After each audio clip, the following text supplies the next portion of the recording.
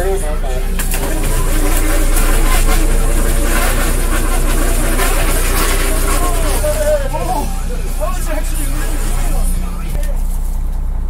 a keeper. Well, we're back at it. We just got a really cool lobster. He's all dressed up for Halloween.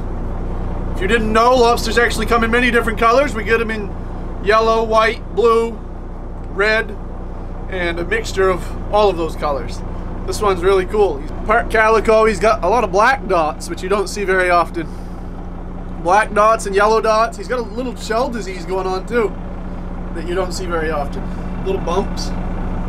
It's a male and it's a keeper. Usually if these ones are females, we'll notch them and let them go, but since it's a keeper, if we don't keep it, somebody else will, so we're going to keep it. We're going to try to find an aquarium that would like to have him, and we're going to donate him to the aquarium. We donated one in the past to the University of New England. We'll probably reach out and see if they want him. If not, then we'll find another aquarium. If not, he'll be somebody's dinner. Pretty cool.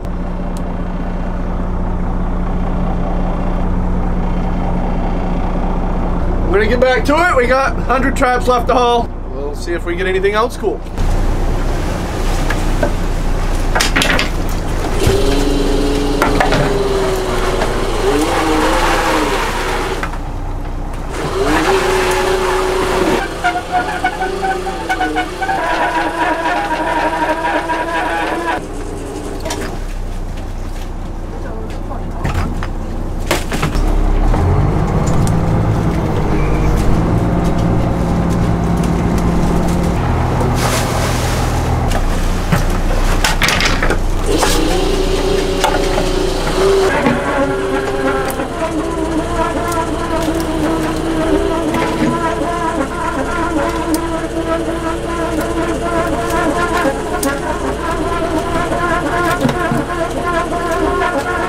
Well, we just finished up. We ended up loading the last string on. The fishing is pretty poor for October. And we got nothing better to do than jig them around and hopefully find a few lobsters somewhere. That's what we're trying to do. So we're gonna set these out, and then before we know it, it'll be time to head back and see if the big shift paid off. Well, it's a fairly miserable morning here. We got 20-25 southwest. It blew hard all night, so we got a wicked sea on top of a chop. Just like being in a washing machine. And we're chugging along, trying to make the best of a miserable situation. He goes, "Call for baby." He goes, "Totally ripped the house off."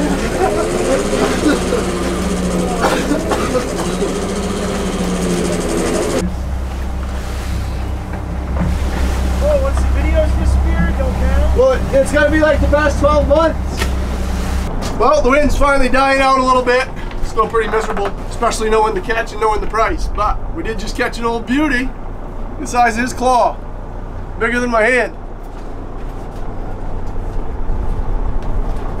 Once again, I don't have a scale, but he's probably, I don't know, 8 pounds or so. There's a 1 pound keeper for reference. Smaller than the claw. Pretty cool. It's estimated that they're about 7 years old to a pound.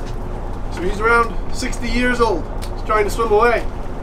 We're gonna send him home. If you're new, they're protected in Maine for the breeding process. Once they get above 5 inches on the back of their shell, we gotta let them go. Well, the big shift was not everything that we hoped it would be.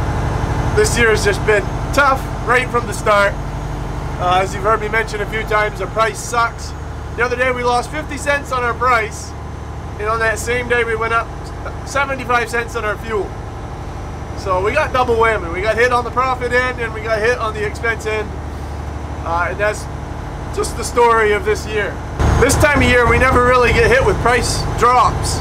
Usually the price goes up this time of year because the lobsters harden up, they firm up, they get a good shell, they start filling back up with meat. But this year we got hit with a price drop from an already low price as it was. We're down around like $3, so it's pretty hard to make a profit right now. One factor that's playing a role in the price drop this time of year, we never see price drop in October, but this year we were put on the red list, as a lot of you probably know, by the Monterey Bay Aquarium. And the red list is basically a list of seafoods to educate the public on which seafoods are sustainably caught, so the public knows which ones are safe to purchase and support. Well, Monterey Bay put lobster on the red list for the first time ever due to claims that we're a threat to the endangered right whales, which I will get into more in future videos, but it's a baseless claim. They have no good solid evidence to support it. It's been 18 years since they found a right whale entangled in Maine lobster gear. We've complied with countless regulations over the years to reduce our risk to the right whales. And after an 18-year clean record, you'd think we would be given thanks, but instead we're slapped with red lists and the threat of even NOAA shutting us down. So I'll keep you guys posted and informed, and I will continue to touch on it throughout future videos. So anyway, back to our yellow spotted lobster friend. We found a home for him. Somebody actually reached out and volunteered to drive up from New Hampshire to pick him up and drive him back down to New Hampshire, where the Seacoast Science Center in Rye, New Hampshire is gonna put him in their tanks. So that'll be pretty cool. If you guys are in the area, you can go check it out. And as I stop in, I'll swing in and check him out and see how he's doing.